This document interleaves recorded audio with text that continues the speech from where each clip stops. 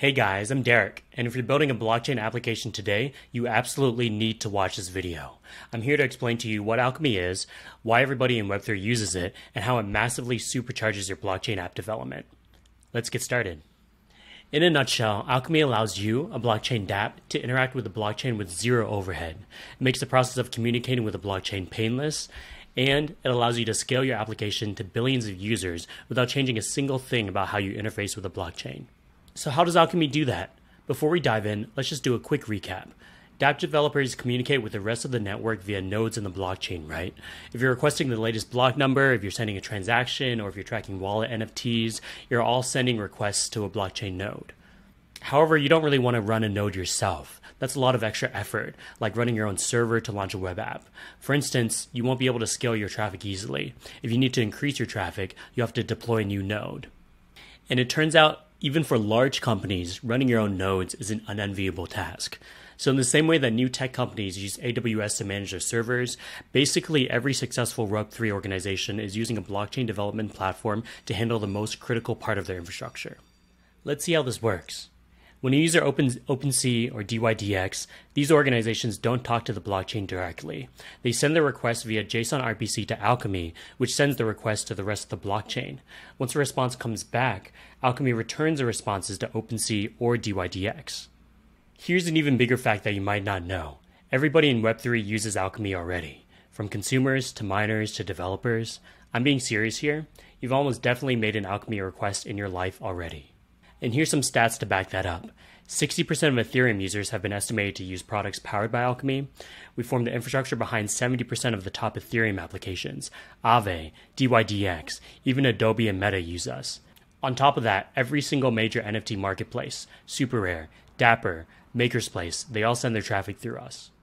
So that begs the question, why does everybody use Alchemy? It all comes down to app health, making sure that your dApp is functioning properly no matter what the situation is. First, Alchemy has best-in-class scalability. Say you want to do a big NFT drop.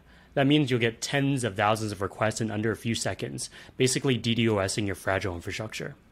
You don't need to worry about this with Alchemy. You can send us 10 requests or 10 million. We've got it handled. Secondly, Alchemy's reliability is legendary. We've got over 99% uptime, which is the best in class, and that's because of an insanely complicated architecture that we run called Supernode that intelligently caches queries, it handles upgrades, and it handles bursts of requests smoothly. If you're a DeFi exchange, a few minutes of downtime can literally cost you millions of dollars, so don't let this happen to you. One more aspect of app health that often gets overlooked. It's actually surprisingly hard to get a correct, consistent picture of the state of a blockchain. As thousands of nodes are trying to synchronize on the latest information, individual nodes and even node providers will see reorganizations of recent blocks, which leads to consistency issues for the users. Unlike other platforms you can use today, Alchemy has zero consistency issues. And you can even test it yourself using a link below. And finally, we've got the best support team in the business. Our engineers are available 24/7 to debug and solve issues with you. We've got a 98% customer satisfaction score. And our bread and butter is making sure that our developers stay asleep at night and offline. Okay, so how do I start using Alchemy? It's actually insanely easy. This is actually the shortest section by far. It's just 2 lines of code to connect your entire infrastructure to Alchemy. 1, you install the Alchemy Web3.js package, and 2, you can connect it to an Alchemy API endpoint that you can set up on our website. Then you can immediately start requesting information from nodes on the blockchain. You can see here that using the Web3 object, we can easily check the latest block number and print it using only a couple more lines. And if you're already using another node provider, you can just swap out the endpoint to our Alchemy API and it'll work immediately.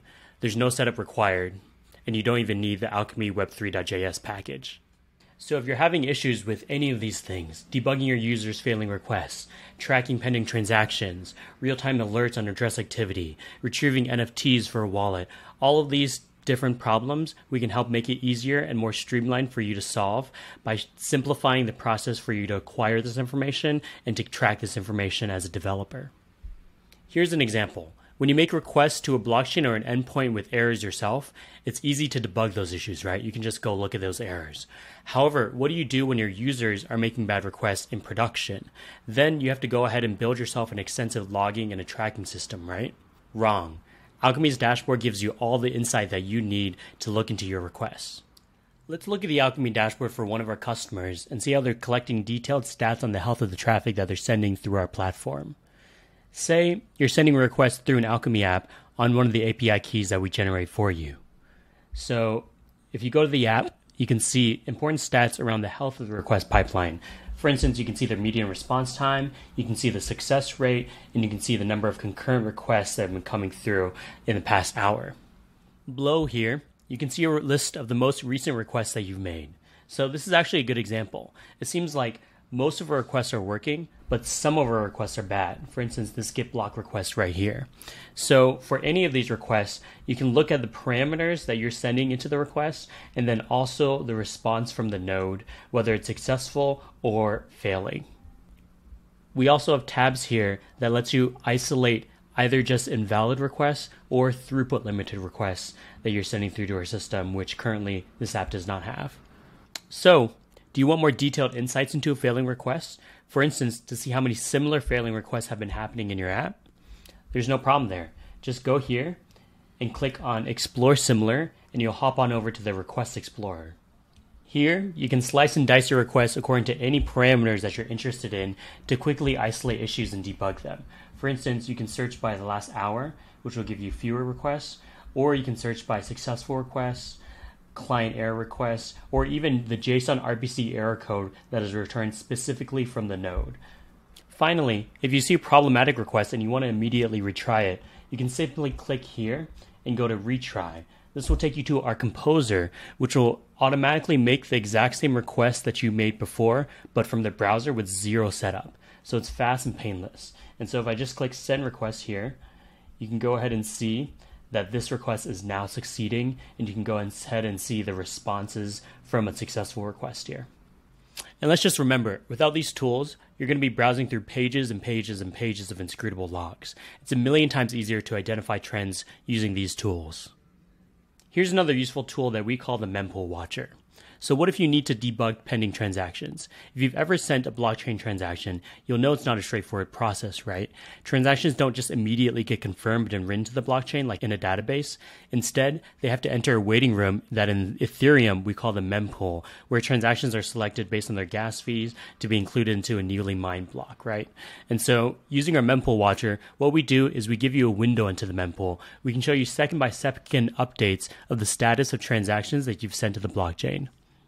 So this allows you to view mined transactions by clicking here, but you can also see pending transactions that haven't yet gone through and also failed transactions, as well as specific details about each types of these requests.